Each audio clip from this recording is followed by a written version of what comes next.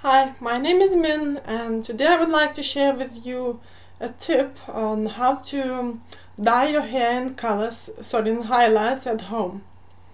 And this tip works best for short to medium length hair. If your hair is very long, it may not work very well, and you will see why.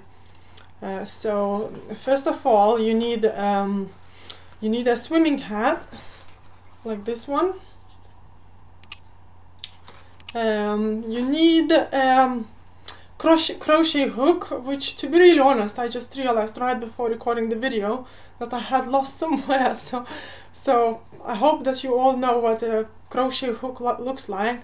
So just imagine basically that you imagine a crochet hook. So and you may need scissors as well. The sharper the better as well. So first of all, what you do is you make holes in the hat with either the crochet hook. It depends on how sharp the end of the crochet hook is. So either with the crochet hook you make as many holes as you like in the hat, or you can use the scissors to make holes. It's your preference. Once you got this whole cap full of holes, you brush your hair, detangle it, and put the hat on your head, and then obviously prepare all the stuff that you would normally do when you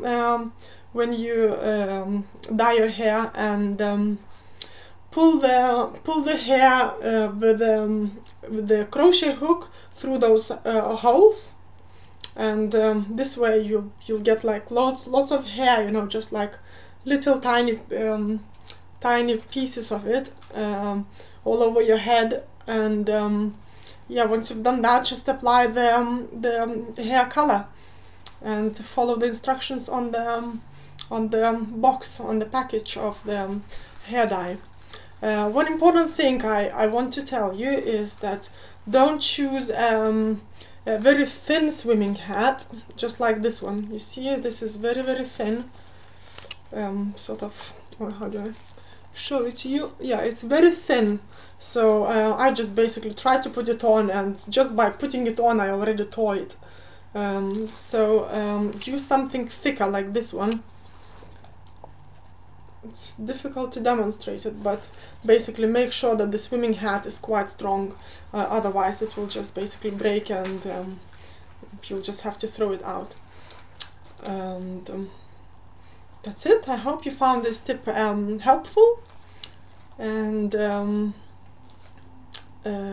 like my video and subscribe to my channel if you want to, because I'll be showing some more videos in the future, which I don't upload very often, but I will do as often as I can, and hopefully I'll see you again.